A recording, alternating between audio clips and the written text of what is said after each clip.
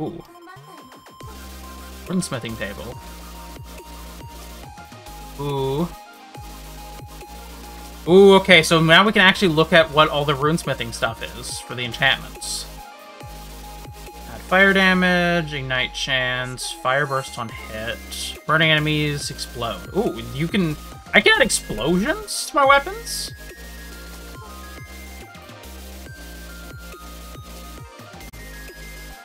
Very high.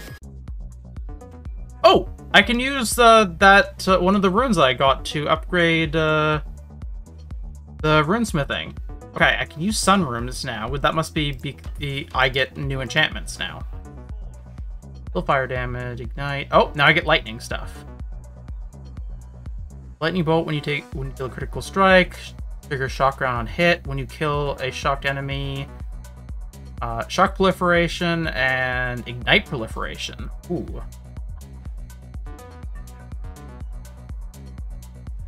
Wait, so I don't even need to...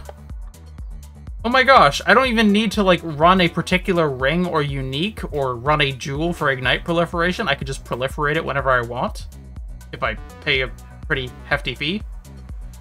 That's a pretty nice thing for endgame. Also, the lightning bolt when you deal a critical strike might actually be kind of fun for this build.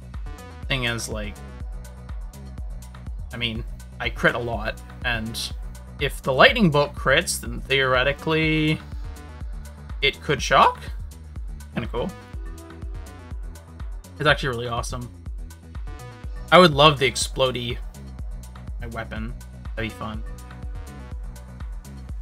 Yeah, it looks like you can get it on you can get it on swords. That's dagger. Oh, no explode. I can get the lightning bolt at least. Which I guess would be pretty good if I'm, like, dealing a lot of critical strikes. Oh! Cast Fire Burst on hit. That's actually really cool.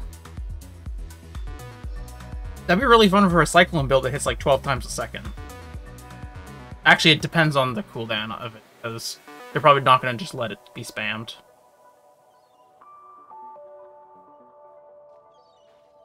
Anyways, looks like you get the fire... all the fire stuff for your first level of runesmithing, and then the second level is lightning. So I guess the third level is going to be cold when we use our bound runes, apparently. The life rune. Okay, cool.